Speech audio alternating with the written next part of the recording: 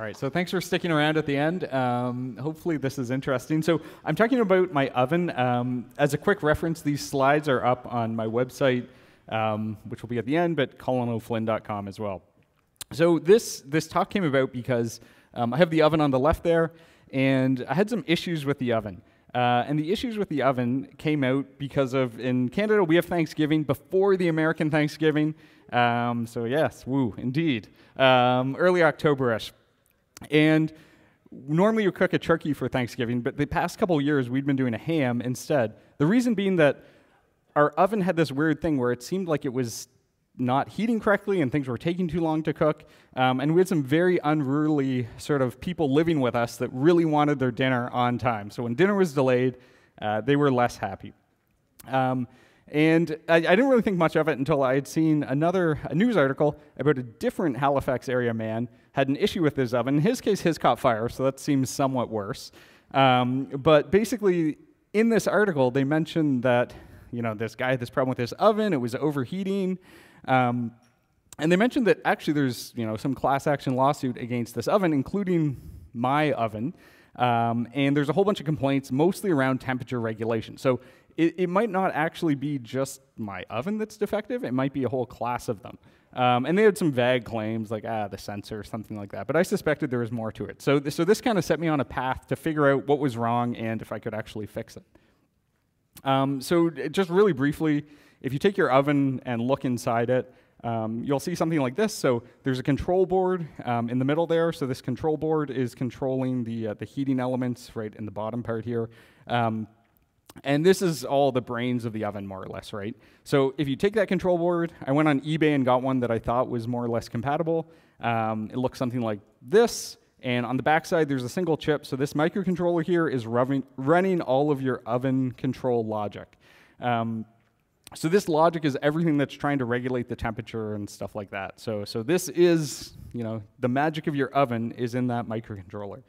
If there's problems with the software, they're also in that microcontroller. And so my suspicion about this whole, thing is that actually maybe it's a firmware issue. And the reason I suspected that is that if we would see our oven just displays the temperature it's set to, and if you stop the oven and restart it, it'll show the temperature it knows it is, and it's much lower. So something was weird, right? Like it knew the temperature was wrong, but it wasn't fixing it. So the goal of this talk was to figure out what's going on and then figure out if I could fix it. So inside the oven, it uses this old TMP91FW60 microcontroller. So this is an old microcontroller from Toshiba. It's this TLCS 900L1 kind of series CPU. So it's the 16-bit CPU. There's a few variants of it, or a few different versions that have very similar names but are quite different. So they have the H, which is a 32-bit, and that one's used in some other stuff that has a lot more reverse engineering work. This one it seems to be used or known less frequently, so there's less information available on it. The important thing, though, so what I wanted to do, number one, get the binary out of it. Number two, reverse engineer it. Number three, see if there's a problem, and then maybe fix it. So I needed to be able to read that out as well as program it. The device has, there's no programming tools I could find, but the datasheet describes in detail the bootloader, and so the bootloader has a few commands. It has a RAM transfer, so this is for a second stage bootloader. It has a checksum command, flash memory sum. You can read product information, including security features that are enabled. You can erase the device, and then you can set. The final one is setting a protection mode. You notice there's no like flash read or flash write, so you need a second stage bootloader for this to work. For the second stage bootloader, this command in particular has an option to enable, basically there's this protection applied error it describes, which if you try to do it, it's going to first error out if someone's turned on protection mode, and if that passes, it's then going to ask for a password. So there's actually two levels of security that you can enable. The other command of interest of setting the security mode to turn that on, it requires only the password. And the reason I single these two out is basically there's two different security levels that can be enabled, the protection flag as well as a password. And we also have functions that use only one of them or use both of them. So this is really handy when we go to do our attack in a second. Before I do that, I did need like a programmer, a simulator, emulator, all this stuff to be able to actually use it. As I said, I couldn't find a lot of it. Luckily, there was some old dev kits, so it wasn't this much, but you can find them on eBay and stuff like that. So I was able to get the dev kit, and there's a really nice, runs in Windows XP sort of simulator, as well as an assembler, disassembler, all that stuff. So I mirrored it here, so all these links are on the slides at the end too. If you are running into this device by chance, because it is actually quite nice. You can also read back the bootloader, so you can get all the bootloader binary out, which is good because we want to understand that bootloader to bypass the security features. Okay, so this is reading back the bootloader. Two kind of important things I want to highlight, because then I'm going to show how you can bypass them. This is part of what's getting the password. So it's receiving the password and then verifying it.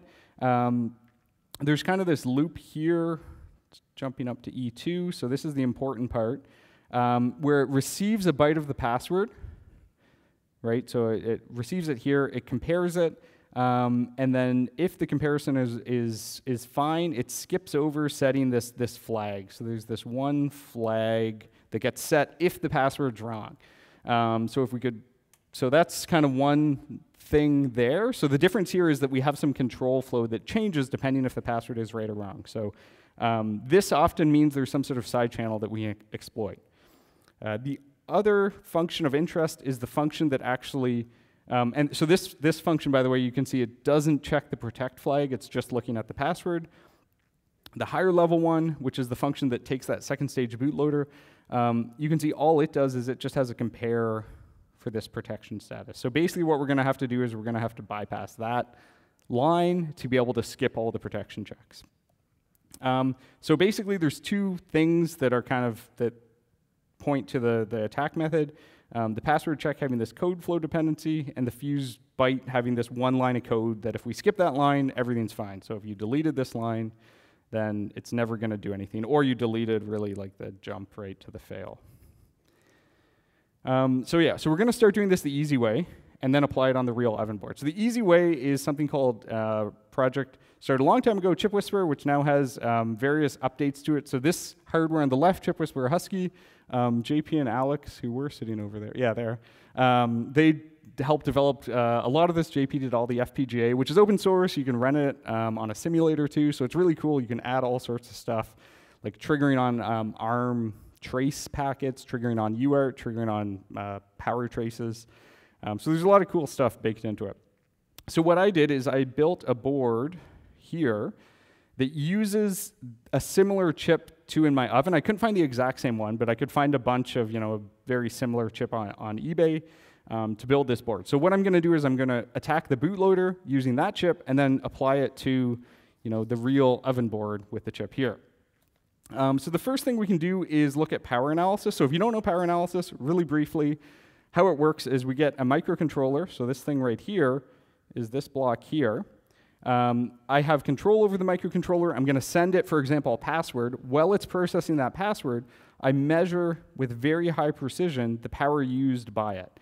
And I measure the power with a physical. So there's some connections on this board that basically go here to this cable, and then this cable goes here.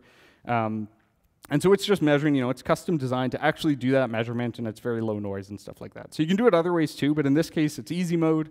I've made a board that does it, and it works really well. So to show you what that looks like, I have, if I scroll up, so this stuff, Jupyter Notebooks, if you haven't seen them, it's all just Python code running. So basically, I have the board plugged in up here, and what I'm going to do is program it with, so I erase the device, and then I'm going to program it with this password, right? So I start with 5 because I want to do a short number of guesses, so I use the low value here. So there's a 12-byte password I just programmed in, and there's some code that's just resynchronizing, so nothing too important. The important thing is here, what I'm going to do is I'm going to write like several different password guesses. I'm only doing like, sending hex 0, hex 1, hex 2, etc. To it. and then at the same time, I'm going to plot the power used by the device as it's processing this. So what you kind of see is that at some point, if I start here, there's sort of 10 different power traces overlaid. Each of these corresponds to the device as it's processing a different value of the password. And you can see they're all aligned, because what's happening here is at this point in time, the device is in this early part of the code where there's no data dependency. So like up until this point, it doesn't matter what the password is. It's always taking the same code flow. After that point in time, there's that jump that'll happen, and that jump happens every time the password's wrong, and it won't happen when the password's right, or the character of the password. And if we scroll over, and sorry, the zoom's weird because of the browser, you can see there's this one point in time where there's one different power trace. So this is how we do kind of power analysis. We detect this difference, and then we know, this is the case where the code did not go into that jump, or it did not set the fail byte. So in this case, it accepted that byte of the password. I then just basically continue the attack by knowing the first byte, then break the second byte, third byte, fourth byte. So it's quite quick in that way. You know, and because this password is shared, I really only have to do it once. Yeah, so there's an example, right, with just 4, but it's the same thing. So you're seeing there's some difference for the right value. You can plot it. So in this case, what I did is I just plot an average value and then find the one outlier, and that's the correct value of the password. So that we'll bypass the password. The other thing we have to do is fault injection. So we need to kind of delete. I had said that this one instruction here, this thing that's jumping to, right, sending the error if the protection's enabled. If we skip that, it's just going to go right to the password check. So that's what we want to get to. So we use fault injection to do that. Very briefly, fault injection works in the idea that if you have a microcontroller, normally they have some pipeline that's executing all your instructions. A really simple pipeline might fetch from flash the instructions. It's decoding that instruction at the same time it's fetching the next one. After it's decoded, in this case the compare, it'll execute it. Execute means writing all that stuff back, so like setting the flag values and stuff like that. We can have more stages in the pipeline, of course, but for our purposes, this is good enough. So the point is we have this kind of complex system that's working on different parts of the program in different ways. And again, that's just continuing. When that's actually implemented, we implement it as like typically registers. So this is simply a register or flip-flop. And the way this is done is you have a clock network, and this clock network is distributing a clock to all of these flip-flops or at the same time. And in between the flip-flops, I have this logic here. So we have our clock that should be very regular, right? And this logic in between it is quite a bit slower. This logic would be doing this stuff like some of the decode or some of the execute or whatever it is. The logic is going to depend on obviously the stage, the breakdown. Like this could get broken down into more than just a couple flip-flops. But the point is that because this logic is much slower than the clock network, if the data that's going through this logic takes longer, this combinational logic takes longer than the clock period, right? It's not going to reach the input in time. So it needs to go from the output of one flip-flop to the input of the other in between this time window. And this kind of defines, how fast the processor can run and stuff like that. We can basically cause a fault because if it doesn't reach it, right? If it reached it over here, if I delete this dot, you get the idea, right? If it reaches it too late, then it's registering the wrong data. What does that mean? That means that, for example, it never actually decoded the jump instruction because it didn't have time, because it didn't process through the logic. And basically, the two ways that we do that are we either insert an additional clock, which causes, that's just too fast, or we slow down this logic by very carefully lowering the voltage at a very specific instance in time, and the lower voltage causes a longer logic propagation time, which also gives us a fault. So that's two different ways of injecting it. In this case, this older device directly uses the clock. So I can use clock glitching and basically just insert into the clock an extra little pulse. And the trick is I need to find the settings for where the clock goes and how wide it should be and stuff like that. Because remember, this clock goes to the whole chip. I don't want to necessarily mess up all of the logic. I just want to mess up part of the pipeline stage. And what I'm trying to do is find perfect settings that it's fast enough that some of the other logic is still working. It accepted the faster speed, but part of the pipeline maybe that's processing that instruction falls down and doesn't process the instruction, and I get a successful fault. So we need to do this tuning aspect.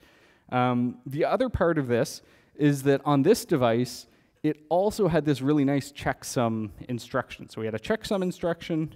We can send it to the device checksums the flash and returns the value of the checksum.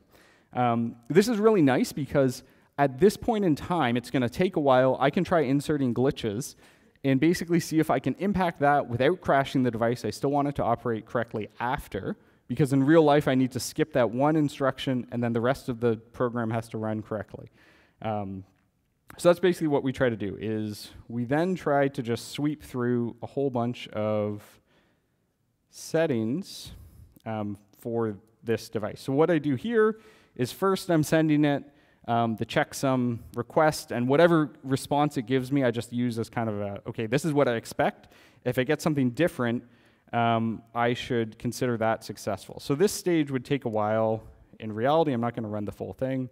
But if we scroll up here, you can see this normal count increasing slowly. So every time it's just doing a checksum request. At the same time, it's then seeing, hey, did I get a faulty value back? If I get a faulty value back, it calls it a success. So we see one little point here. And all I'm trying to do is find some settings that could be interesting.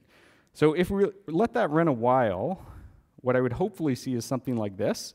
So this is showing after I ran, there's all these areas that are showing interesting areas where I'm getting faulty results. So if I take these settings, I can then apply them to what I really want to do, which is bypass that read protection check. So that's the real goal of it. So to complete the attack, let's see if so I got 3 here. So you can see how there was like 100 little before, but I'm just going to take one of these. Oops, come on. I'm going to take one of these green sort of spots, and I'm going to record like a width of 100 and offset of 400. This is just some settings for the glitch. And then what I'm going to do is I'm going to, and I already forgot them, width of 100, offset of 400. I'm then going to use those and then basically have the device request that it does a second stage bootloader. And so I'll pop them in wherever they are down here. 100 and 400. So I think it was a width offset of 100, a width of 400, I said. And this one, again, may or may not work.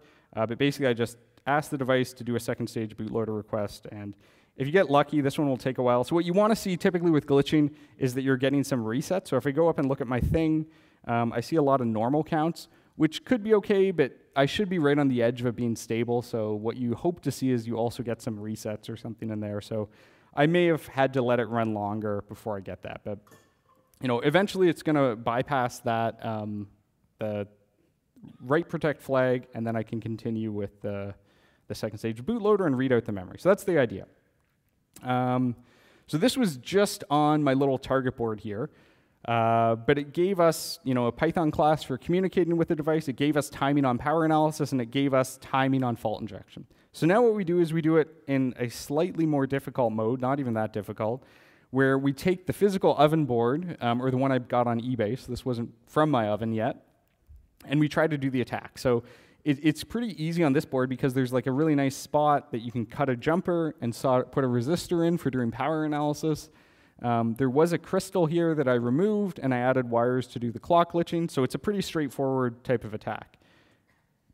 And we do power analysis exact same way I just showed you, except now we're going to recover the real password. So for dramatic effect, I just made it spell it out. But it does it one character at a time. So it gets one character, I feed that in, so it can then break the second character, and then it gets the next character. So, so with this password, I can then try to do glitching on it. So Samsung oven 0. So yeah, so that will allow you to flash these ovens. So the second part is, now that I know the password, right? So this was the whole thing. I needed the password because if my fault injection is successful, it'll require the password for me to continue. So I tried it. It was successful. I then put that in, read out the data. When I read out the data, I got all FFs. So this wasn't good. You know, did something mess up? And then when I checked, because I can do that product info, which is telling me if it's protected or not, and it says it's not. So what actually happened here is, if you look at the bootloader code, there's also, you know, it's jumping to the bootloader command, and I accidentally glitched it, so it jumped to the erase command, and when it jumped to the erase command, it erases itself and comes back that, oh, it's unprotected. So I thought the attack worked. So that wasn't very happy. I didn't want to wait on eBay, so I went to a repair store locally and bought a brand new one of these boards. And when I was setting it up, right away it said read not protected, write not protected. So what I think they actually had issues, I'm guessing, with returns, and because they had enabled the protection, they couldn't check if Flash was getting corrupted or something. So this means you only need the password. I don't actually need to do the fault injection part of it at all. So that was cool, but it's also like kind of disappointing because that was fun. So then you get the firmware out of it. Okay, very good. As a quick side note too, I did try as a proof of concept, so this little Pico EMP device I made. So this was a cheaper way of doing it, right? So this is a Raspberry Pi Pico that's doing the that protocol I talked about, and it's triggering EMFI. So EMFI is another way of doing fault injection. We basically use a strong magnetic field, introduces changes in the voltage on the chip, which causes those time delays, which then causes faults. So I tested this on the checksum, and that successfully worked. I didn't test it on the full password, like second stage bootloader, because it turned out not to actually be needed most of the time. All right, so now we have the binary. You probably expect the next slide's talking a lot about reverse engineering tools. What does it use? Well, screw those. We're going to use Excel because the software outputs a nice text file that had all this data, and I just tabbed, eliminate, import to Excel, and make my little notes. And you know what? It works, so too bad. The devices actually have some sort of serial monitor in them, so I figured out you can send a command to it, and it returns with some flags. It's not documented, so that could actually be useful for repair. But I also could modify it to make a memory dump monitor, right? So that was one of the goals, is I want to dump the memory as it's running so I can figure out what it thinks the temperature settings are, so I can figure out what's going on with the control logic. So we take that board, we put the board in my oven, and the oven says E84. And it turns out I got this board, the F, and I needed this board, the D. So I couldn't use the board off eBay or the second one I bought from the parts department. But I do have a board in the oven, obviously, that's working. And so we take the oven PCB, we put it on the bench. It still had the protection. It's an older board. The older boards have the protection. And then we also get FFs, and we erase it. So I also, at this point, the issue was I was pretty confident it was going to work. So this was like at night, and I told my wife, it's fine, don't worry. I'm not breaking the oven. And I broke the oven, so that's, in fact, what happened. Anyway, so then I bought another board, the correct board, the D board. This board did not have the read protection enabled, so there's no risk of bricking it. And yeah, I was able to get the right firmware. So as a side note, that I think the issue is I also was basically, when I was timing my glitch, I had this sweep that just sweeps around to figure out where it is. If you think about the logic of it, earlier on, it's going to be doing the kind of decision on where to jump, what command it's processing. So I think I just was sweeping too early on. I should have changed the logic, but then because I didn't really need to make it reliable, I didn't push that much further. So once you have that, basically you can swap between the firmware. So to program this, I have an isolated USB serial. It's just TTL serial if you want to do this. So then you can reflash your oven with the correct firmware, and then once that's done, it'll reboot, and basically, hopefully the whole thing works. So this is just getting it back to functional. This is not very advanced hacking yet. Yeah, so there you go. So it's a working oven, great. The interesting thing too is that I could see, so before I erased my board, I did check the checksums, because that's a command you don't need the password for, or anything for, really. And the checksums differ, so there could have actually been firmware fixes. There's, of course, no firmware update instructions. The Samsung is just buy a new board if you want a firmware update type thing. So the other point of this talk was a lot around, e-waste reduction and repair, because, these boards don't do any check on boot if there's like a flash errors or something. So this is one of the interesting things, is it seems like there could have been, I don't know if it's constant changes. It seems like it wasn't. It was firmware changes. But you can now use these to just reflash a board instead of replacing it. So into that firmware, the revision D that I had did not have the serial monitor. So basically, using my Excel reverse engineering / assembler, I inserted the serial monitor code into my oven version. Minor risk here is I kind of stole some addresses for global variables, and I don't know, hope it doesn't hurt anything. There's an extended slides where I detail, the process of actually finding all of the interesting variables, but basically you can find the variables. So you can find, for example, what the temperature is in Fahrenheit. If anyone's from Europe that doesn't know, so in Canada we use Fahrenheit for ovens and pool thermometers. It's Celsius for like general temperatures, so that's just normal. Anyway, and there's flags that tell you if like the heater is on or not. So yeah, so you can get all this information out. So now the important thing is finally I can do a test to see what the oven thinks its temperature is. So I take a shepherd's pie, put it in the oven, turn it on, or actually no, I don't put it in yet. That's a lie.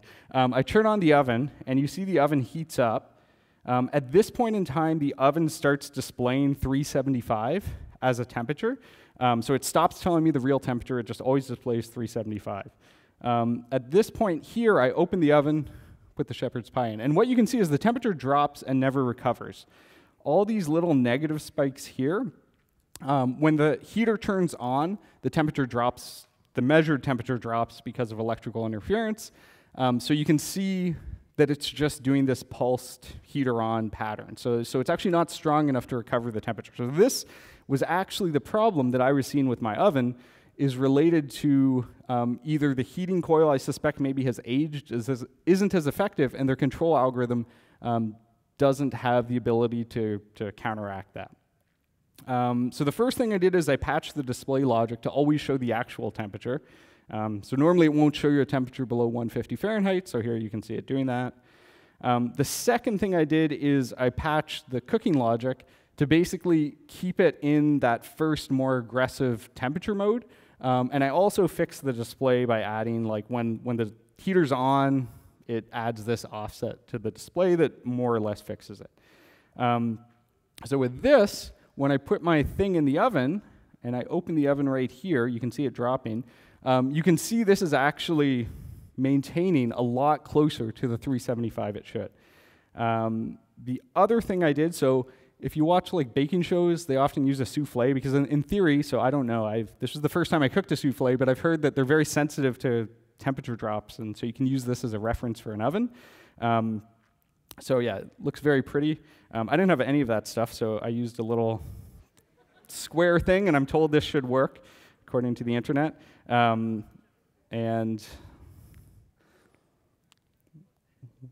Sorry, and then I had the rack on the wrong level, so the video is less exciting because of that. Anyway, but yeah, so you put the souffle in the oven, and the question is basically, are those, because you can see there's larger swings, because now it's much more aggressive with the temperature. It's working actually more like a mechanical thermostat than it was before, where they had this weird control algorithm. And you can see here it's displaying the actual temperature that's going up and down, which it wouldn't do normally. So when it came out, it looked pretty good. It rose a bit. It tasted fine. So as far as I'm aware, that's a souffle, and there's a recipe if you'd like to try. Recommend it. There's some bugs with this patch that I haven't fixed yet. So after a length of time, so after it's been running for so long, it kind of stops working. So it won't heat. You have to power cycle it at the breakers. And I don't feel bad about this, because like the Patriot missiles had this issue. So you know what? I don't feel bad. So that's still to do. And this might be the monitor I added because I just took some global variable addresses and used them. So I don't know if I like overwrote something eventually. The other thing, so if you want to do this, there's at least two, there's probably more main versions of the board. So if your board doesn't have all this stuff on top and says FM new main, it has a totally different microcontroller, which is actually supported in Ghidra, and you can read it out with a debugger. So it doesn't need as much crazy stuff. But I haven't actually gotten to the point where I've patched it fully. But this same oven with the same board, actually my parents have this same oven, and they were the ones that were also complaining about it. So it's a totally different board, totally different architecture. I suspect it's the same sort of software issue. If you want to do it, be aware that there's some increasing levels of danger. And the reason I point this out is that, okay, so the top range part, they have knobs. You physically turn on the knobs. The heating elements in the oven are all under firmware control. So there's buttons, yes, but they're just software buttons. So you know, when you're thinking about this, just be aware that you're patching this and it can just turn on, in theory. Right, if it's wrong. So yeah, so that's kind of where I end up. So really the point of this was that, you know, it might not be fault. So if you have one of these Samsung ovens and you've been struggling, it's probably not your fault. A lot of them do this though. They kind of lie to you. They only show the set temperature or some, you know, fake temperature. And I think it's to hide some of these weird issues with, you know, oh, the temperature drops when the heater turns on, stuff like that. The bigger problem, right, is there's so much wasted e-waste, like at least parts for sure, but I'm sure people have replaced their full oven. So one of the goals of this was to see, can we release tools, can we release information that helps people fix these? Because as far as I can tell, the hardware is totally fine. It can be repaired in software. And even just reflashing the boards, right, could be a regular repair item, even though right now it's not. And the other thing is, too, of course, that these chips are EOL. So I don't even know if Samsung is going to continue making control boards for this oven, right? So people might be trying to replace the control boards and not even able to. So that's the other thing, right? Is that being able to reflash it's really important for that. So if you're interested, as I said, these slides I put up online. There's a GitHub repo with some of the technical information. There's some resources, and the examples I ran on the glitching and power analysis are also on that repository there. With that, if there are questions, otherwise you can talk to me later. If you just want to leave, I won't be offended.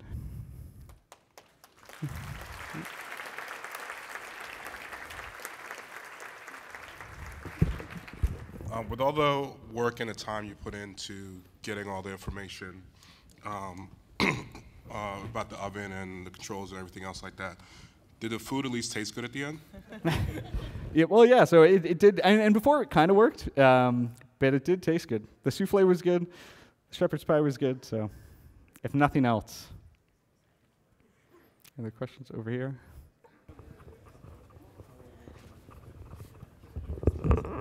So with all that new knowledge about like oven, any plans to make a kitchen-sized reflow oven with all your new? Yeah, this is a good question actually. You could with this you could reflash it to make a reflow oven out of your kitchen, or a board drying oven or something, right? You can do anything. I didn't think of that actually. It's like the Contraleo 3 something, like you can buy a kit to turn your toaster into a reflow oven, so maybe a kitchen-sized one. That'd be pretty cool.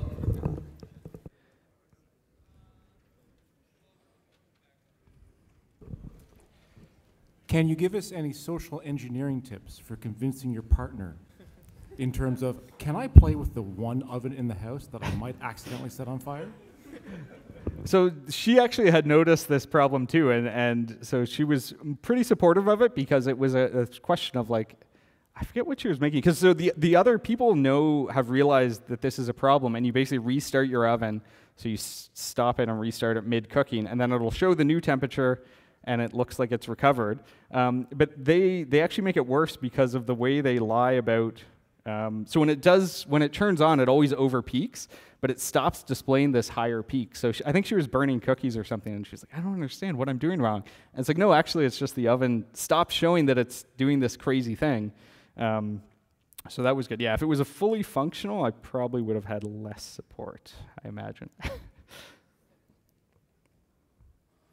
Right, I don't see, yeah, anyway, as I say, if you have questions, come up to me later. I know it's end of the day.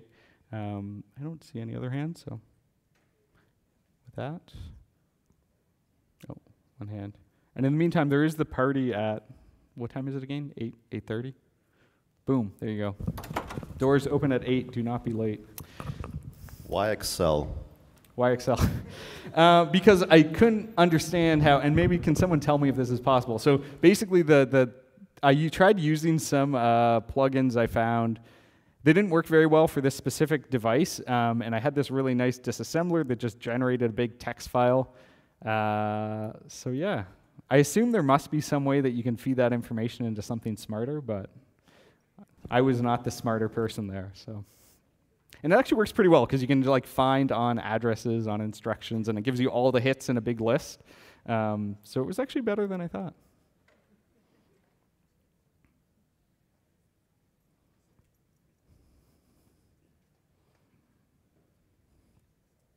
All right, thanks everyone.